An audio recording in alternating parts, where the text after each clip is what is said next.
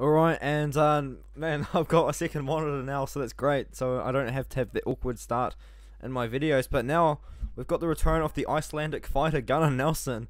Gunnar Nelson was actually trying to call out Khamzat Chimaev earlier, but now he's going to be facing Claudio Silva, and I think this is a great comeback fight for Gunnar Nelson. He hasn't fought for 2 years and 3 months since he lost to Gilbert Burns, who is now a title challenger, top-ranked opponent in the welterweight division. Same as Leon Edwards, about to be a title challenger, top-ranked fighter in the welterweight division. And a win over Alex Oliveira, which is a pretty good look. A loss to Santiago Ponzinibbio, once again, top 15 guy.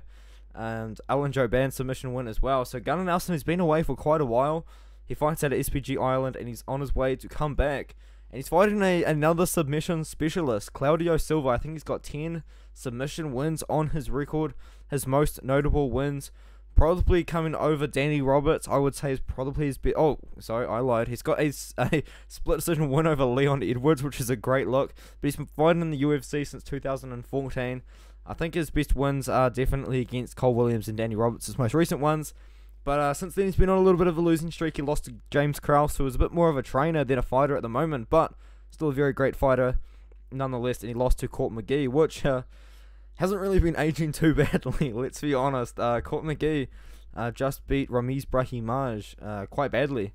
So now he's fighting Gunnar Nelson. Gunnar Nelson also has a lot of submission wins on his record. 13 submission wins, 1 decision win, and 3 KO wins. I don't think that this fight is going to go the distance.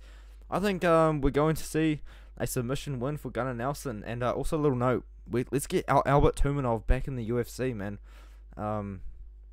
Yeah, anyway, so Gunnar Nelson, I think I'm going to pick Gunnar Nelson for this one.